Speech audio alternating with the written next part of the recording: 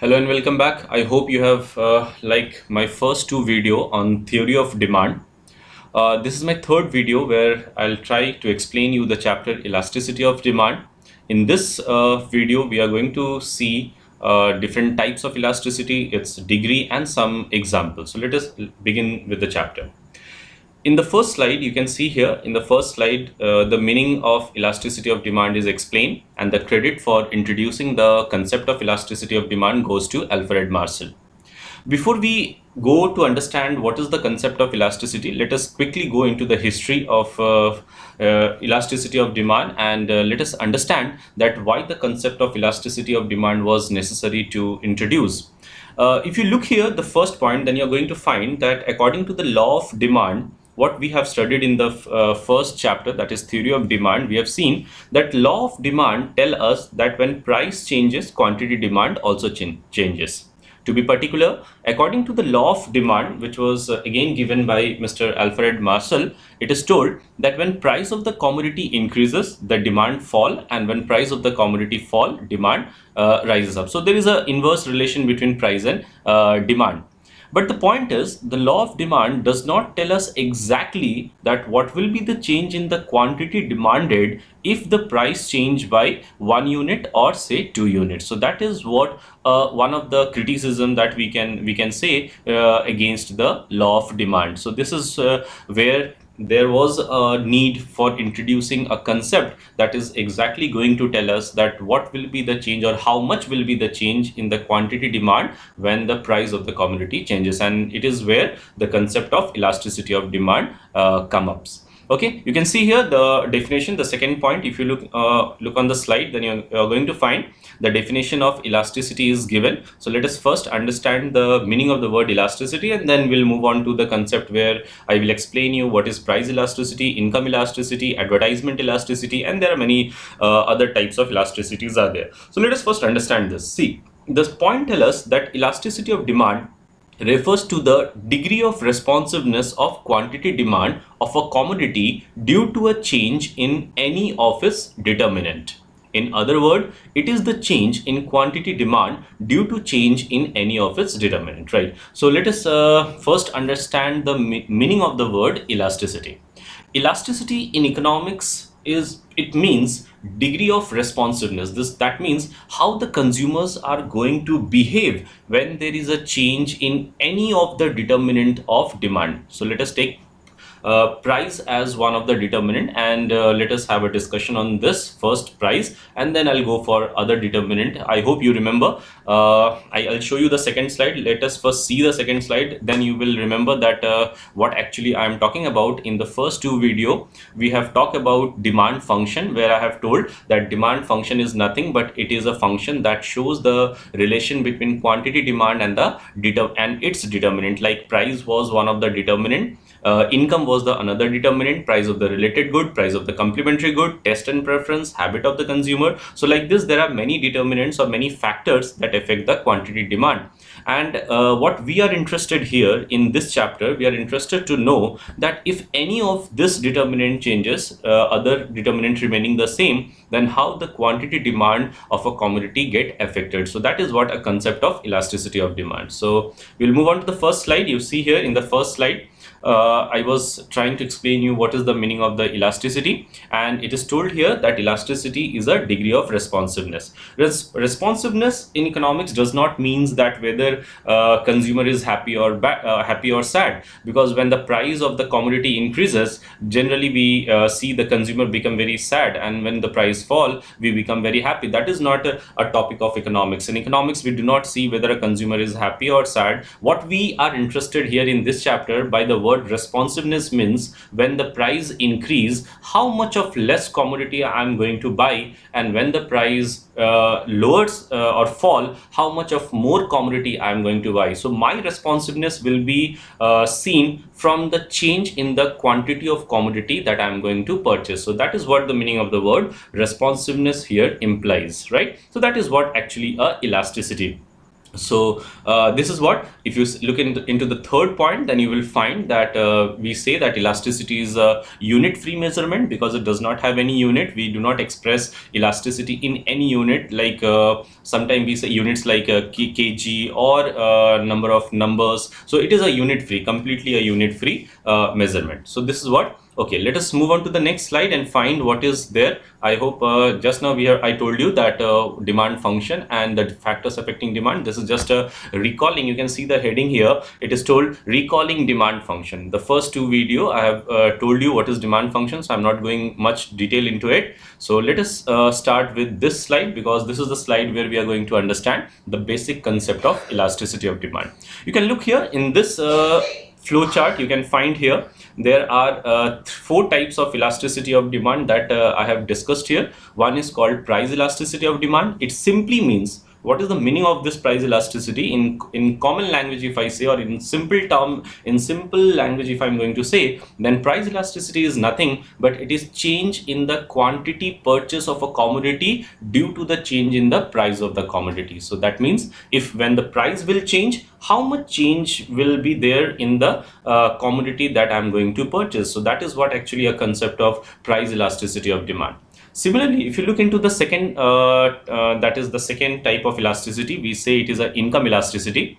And income elasticity is nothing but here we are interested to find out that how much quantity of the commodity will change when income of the consumer is going to change, not the price. Because in the first one I told I am interested to know that how much quantity is changing when price is changing. But here in this case, that is in income elasticity, I'm interested to know how much quantity demand will change when there is a change in income. So that makes a difference between price. I hope you have understood now what actually price elasticity means and what actually income elasticity means. Similarly, we have here third type of elasticity, that is called cross elasticity. I hope you remember in the theory of demand we have talked about substitute good and complementary good, because they are also called related good. So the concept of cross elasticity is like this, that when the price of related good changes, for example, say when the price of coffee change, what will be the change or how much will be the change in the demand for tea. That is what actually the cross elasticity of demand tell us. And then finally, you can look here, this is not in your syllabus, but still I'll tell you that advertisement elasticity of demand, it is again a type of elasticity where we want to find out that what will be the change in the quantity demand in the market due to the advertisement that we see in the television or print media or something that is you may tell that is non-print media. So that is what actually the concept of elasticity of demand. So let us go through each and every type of elasticity and find out what we can explore here. Okay, so moving on to the next slide, you can see here we will talk about price elasticity first, and then there are many things that we will first talk on price elasticity, then we'll move on to the income and cross elasticity of demand. Okay, let me first read what is there, the first point. You can see here in the first point, it is told that price elasticity of demand may be defined as a degree of responsiveness of quantity demand due to change in its price. As what I just now told, that price elasticity is nothing but it is a concept that tell us that what will be the change in the quantity demand when there is a change in the price. Or sometimes we define it a little differently. We also sometimes define price elasticity of demand. You can see here the formula. This formula can be told in that is we can define the price elasticity from this formula also by saying like this, that price elasticity of demand is nothing but it is a percentage change in, it is a ratio of percentage change in quantity demand due to percentage change in price. So that is also, you can use this definition also to define price elasticity of demand. Okay, one example to further understand what is the meaning of the price elasticity of demand, you can look here. This example is given where it is told that if the price of milk and wheat both rises by 15%, consequently their demand fall by 30% and 5% respectively. Okay, this is something where we will move on to the further topic where we will understand more about price elasticity. You can look here. According to this example, if I explain you, then this example tell us that when there is a change in the price of milk as well as wheat by 15%, it may means actually it may that 15% increase or 15% decrease for both commodity, actually there is a change in 15%. So what responsiveness we see here, the responsiveness that we see in the market is something like this, that due to the 15% change in the price of both the commodity, there is a 30% change and 30% change in the quantity demand of milk and 5% change in the quantity demand of wheat. So therefore we can simply say from this point that people are responding more when there is a change in the price of milk. But when there is a change in price of wheat, people are not responding more and the response is only 5%. Therefore, what the point is, in the price elasticity, this responsiveness have different value. When there is a large response that we see from the consumer side, we say it that price elasticity is elastic in nature. And when we see that there is a less response from the consumer side, we say that price elasticity is inelastic or less elastic in nature. You can see here the two words I have mentioned, that is more elastic and less elastic. This less elastic is also known as inelastic. So that is what actually the two different degrees of elasticity. This is called degree of elasticity. We'll come on to the next slide also, but for time being, let us understand this only. And this is the formula. You can see here the formula of elasticity of demand. By using this formula, we can find out the change in the quantity demand when there will be a change in the price. I'll show you some numericals in my next video where you can see that how to find out the how to solve the problems related to elasticity of demand chapter, right? Okay, so moving on to the one more point. Let us focus here first before we go to the next slide. You can see here one keynote I have put here to make you understand actually why we put minus sign here. You can see here, while calculating the elasticity of price elasticity of demand, we put minus sign. The implication or the importance of this minus sign is that this minus sign shows inverse relation between price and demand according to law of demand. So that is the reason that why we put here minus sign, just to represent that the price and the demand are inversely related to each other. Okay, so moving on to the next slide, you can see here the topic is the method of measurement of price elasticity of demand. As I told that there are various methods by which we can measure the price elasticity of demand. In your syllabus, there are three different methods, that is percentage method, geometrical method and expenditure method. So let me first go through the first method. You can look here, this is called percentage method, where the formula is very simple. In order to find out elasticity of demand, we use this formula, percentage change in quantity demand by percentage change in price. And you can look here, this is a little bit I have derived so that you can understand that how actually the formula is derived and how we are writing this formula. When we are talking about percentage change, so change is nothing but actually if I say like this, that let us think that Q1 is the quantity of the commodity which consumer was demanding in time say T, and Q2 is the quantity of the commodity which consumer is demanding in the time T plus 1. So this was the quantity demand which I am making earlier, and this is the quantity demand I am making in the present time. So what I want to know that what is the change. So definitely how we find out change, we find out change by subtracting. So this is Q2 minus Q1, and since we are talking about percentage, so we are putting here the value of Q1, that is initial. I hope you all remember your chapter of percentage when you have been taught in mathematics, that is chapter percentage, where we used to find out the percentage by change by initial into 100. So here also we are doing the same, that is change by initial quantity into 100, and in the denominator you can see here it is told percentage change in price.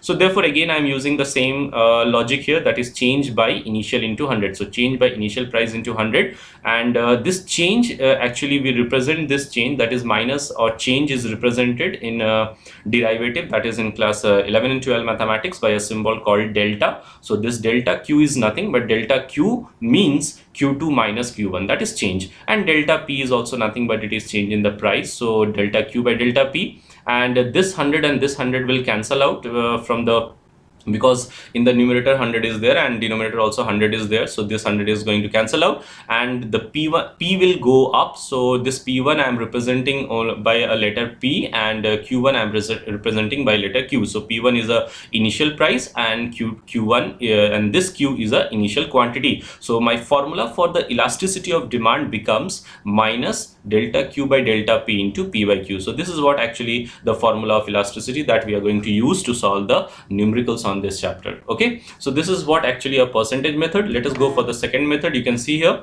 the second method is called expenditure method, and in this method generally the numericals does not come from this method, but there are some basic questions that come from this method. So afterward we'll have a discussion. When we will have a discussion on the questions, we can better understand that what type of question comes from this method. So, but let us go through what is this method and how we find out the value of elasticity using this method. You can see here I have made one table, and in this table you are going to find that price, this is here it is written price rise and price fall, and if you look here then it is called, there are three different value of elasticity I have taken. One is elasticity when the value of elasticity is 1, when the value of elasticity is greater than 1, and the value of elasticity is less than 1. So we will have a discussion on what is actually elasticity 1 means, what is greater than 1 means, and what is less than 1 means. But for time being we will just understand this table to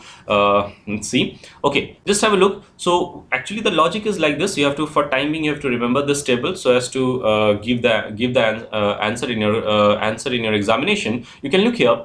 It is told that when the price is going to rise, when there is a rise in the price, and we find that the expenditure made by the consumer remain constant, right? And you can see here the formula of the expenditure is also written. It is nothing but it is price into quantity. So what I'm telling that if the price of any commodity rises, generally what we expect, or generally what we think that when the price will rise, I have to increase my expenditure to have the same quantity of commodity, and that is what actually the general sense tell. So if the price of milk is going to, say, suppose if one packet of milk cost 24 rupees, and if the price of milk rises up and every day I buy 2 packets of milk, then the total money that I have to pay when the price is 24 is that is 48. But when the price increases to 25, now I have to bear more expenditure to buy the same quantity of milk. So using that logic only, I'm telling that when the price is going to rise but there is no change in expenditure,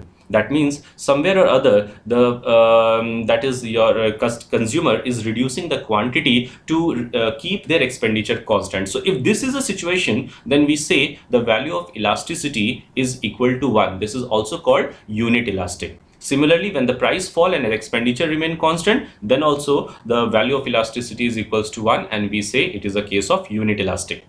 Look at the second situation. You will find when the price is rising, and what we find that the total expenditure fall. That is what I was talking. I was telling that this is a general response that we see from the consumer side, that when price rise, the expenditure actually rises. But here in this situation, I'm telling the expenditure fall. Therefore, the consumer is responding. So in this situation, what we see that this is a situation where we see that the value of elasticity is 1. That means consumer is responding. Similarly, when the price is falling, the expenditure is rising. That is again elasticity of value. We say it is elastic. And here in this case, just the opposite. When the price rise and expenditure also rises, that is a case of inelastic. That we do not have any scope to response. We have to buy the commodity. That means the commodity is an essential commodity for us. And when the price fall, our expenditure also falls. So that is a case of inelastic. So for time being, I'll suggest that you can go through this table to or you can memorize this table to remember that what is the value of elasticity when the price rise and what happened to the expenditure. Okay, so this is expenditure method where we will we have a different value of elasticity. Let me go through the one more method where we will understand how to find out the price elasticity of demand. You can look here. This method is called point method or geometrical method. Again, we generally do not see any numerical coming from this method, but this method is important theory wise, because in theory the question may comes that what is the value of elasticity. There are many questions. We'll have the discussion on the questions in my next video, but for time being, let us first focus here and understand what is point method or geometrical method. You can see here there are two diagrams that I have drawn actually to make you understand what is point method or geometrical method of finding elasticity. This curve, that is the curve AB, you can see I'm placing the pointer here. The curve AB is nothing but it is a demand curve. So in the horizontal axis I'm measuring quantity, and in the vertical axis I'm measuring price, and this is my demand curve, which is a downward sloping. And you can look here, I have taken a point C. I have taken a point C on the demand curve such that point C is the middle of this line AB. So therefore I can say that from C to B, this part is equal to C to A, because C is the middlemost point, and this part, that is the CB, is nothing but what we have given it a name, lower segment, whereas this AC is we have given a name, upper segment.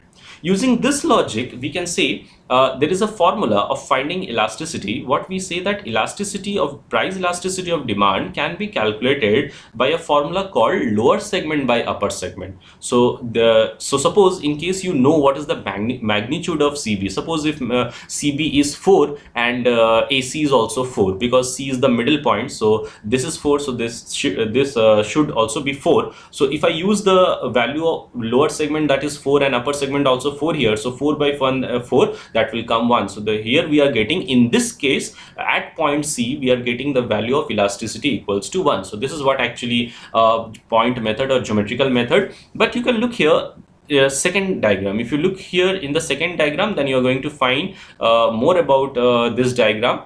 Just see here also the same concept is being used. Quantity is taken in the horizontal axis and price is taken in the vertical axis, and Mn is the demand curve, where P is the point in the middle of Mn. So if P is the middle of Mn, then Pn, the magnitude of Pn and the magnitude, that is the length of PM, is same. So if I want to find out the value of elasticity at point P, then I have to use this formula, and according to this formula my lower segment is Pn. So Pn by PM, and of course Pn and PM is same, so therefore the value of elasticity is equals to 1. But the point is, if I want to find out the value of elasticity at point B, you can look here on the screen, at point B, if I want to find out the value of elasticity, then I will use the formula lower segment by upper segment, and you can see lower segment is Bn and upper segment is Bm. So this is smaller and this is bigger. So lower segment, that is numerator is small and denominator is bigger. So what we can say that if numerator is smaller and denominator is bigger, then definitely the entire calculation will be a fraction, that is less than 1, and that is the reason that why we say that elasticity is less than 1 in at point B. And of course at point A, the lower segment is An, that is numerator is bigger, and the upper segment is Am, which is a smaller one. So what we see, if we apply this formula, we are going to find that lower segment is that is numerator is big and upper denominator is small. So therefore the entire calculation will be a whole number. So we say that the elasticity is greater than 1, that is also called elastic. So this is what actually the geometrical method or the point method of finding price elasticity of demand. I hope you have understood the three methods. So let us quickly see what are the things we have seen so far, and then we'll continue further. So I told you in this first slide what is who has given the concept of elasticity and what was the purpose of giving the concept of elasticity, right? And then I told you what is the general meaning of the word elasticity in economics. Elasticity means responsiveness, and responsiveness of a consumer is not shown by whether he is angry or sad, but it is rather shown in economics by the change in its quantity purchased. So after this I told you a little bit of a small recalling on the demand function, then different types of elasticity. We have discussed price elasticity so far and the methods of finding price elasticity. Income and cross elasticity still we are left. I hope if the time permit, we'll continue, or we'll see the two concept in the next video. Okay, price elasticity, I told what is the meaning of the price elasticity, definition of price elasticity, and the formula that we use to find out the price elasticity. This is the percentage method. There are three methods I told. Percentage method is like this, where we find out the price elasticity. Expenditure method, I told you have to remember this table in order to give the answer related to expenditure method. And finally we are coming to the third method, that is called point method, or the geometrical method of finding price elasticity of demand, where we use the formula lower segment by upper segment. So this is what actually the three different method of finding price elasticity of demand. Let's see what is there in the next slide. You can see here in the next slide the topic is like this: degree of price elasticity. Some of you may be confused what are these new terms I am using, but the things are very easy. The degree here implies nothing, but degree here implies different spatial value of elasticity of demand. So you can think like this, that when you when you solve the numerical problem, when you solve any numerical problem, you get different values. Like it may be the answer may be 26, or the answer may be 1, 0, minus, or something like this. Similarly, in case of elasticity also, when we calculate the value of elasticity, or when we solve the problem of elasticity, we get different values. Value may be positive value, negative value, it may be a 0, it may be 1, it may be anything. So the different value of elasticity is actually given a name called degree of price. So degree here implies the value of price elasticity. You can see this step, see this flow chart here again. So you can look here, the price elasticity of demand have different value, where we have some values have been given name, that is called perfectly inelastic, relatively elastic, relatively inelastic, unitary elastic, and perfectly elastic. So don't worry about it, children. We'll go through this. We will try to understand what is actually what is these names are, and what does these names actually mean. So let us begin with this and see here. As you have seen in the previous slide, here I have taken the first value of price elasticity, and that is called perfectly inelastic. You can see, I can show you the first slide so that you can understand what I'm talking about. Perfectly inelastic. Can you see this? So this is what perfectly inelastic. So let us first talk on perfectly inelastic. So perfectly inelastic, it means nothing, but if I define it, it means that when quantity demand of a commodity does not changes with change in the price of the commodity. If this is a situation in the economy, that means even if the price is changing, whatever be the price of the commodity, the demand for that commodity is not changing. If that is a condition, then we say that that is a situation of perfectly inelastic. That means we are unable to respond. The consumer cannot respond even if there is a change in the price of the commodity. And this situation generally happen in case of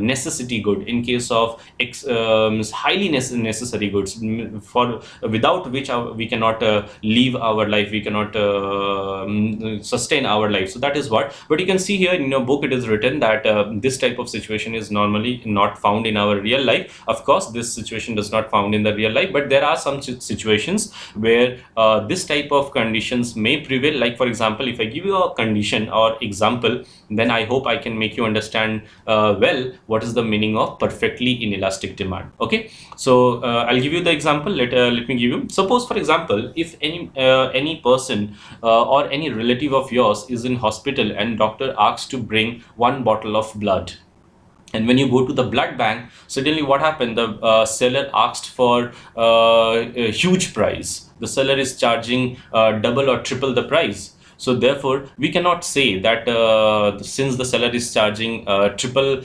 price, then what actually the price of that bottle of blood is. So we cannot deny buying it. We cannot say that okay, I'll not buy because the price is triple or double. So in that situation we do not have any chance to respond, because we know that we have to save the life of the person, and therefore whatever the price is, we are going to buy that commodity. So if that type of commodity, if we are talking about, then that is the that in that situation we say it is a situation of perfectly inelastic. Inelastic means perfectly inelastic means we have no scope to respond, and that is the reason that why the value of elasticity of demand in case of perfectly inelastic is 0. You can see here I put the values. 0 means people cannot respond, if I show you, then you can see here this is the demand curve. So generally you have seen the demand curve is downward sloping, but in case of perfectly inelastic, we draw the demand curve like this, a vertical line.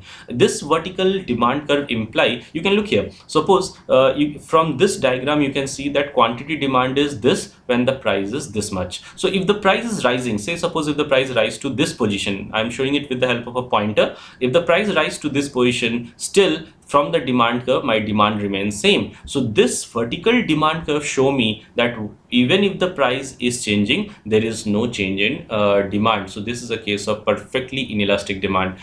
This I have shown with the help of one table also. You can see here that when the price of mango is changing, I have taken an arbitrary example. I have taken a just an hypothetical example of mango, and I am saying that when the price is 50, the demand is 4. When the price increase, the demand remains same, and when price further increase, the demand still remains same. So this shows that there is a no change in demand when the price is changing. So this is a case of perfectly inelastic demand. Okay, so I hope you have liked this video. We'll continue further in my next video, where I'll show you where we will discuss about different more values like perfectly elastic, unitary elastic, that is elastic, and some very interesting examples about Coca-Cola. You can see some pictures. We'll have a discussion on these pictures also, that how this picture represent elastic demand and so on. So okay, thank you.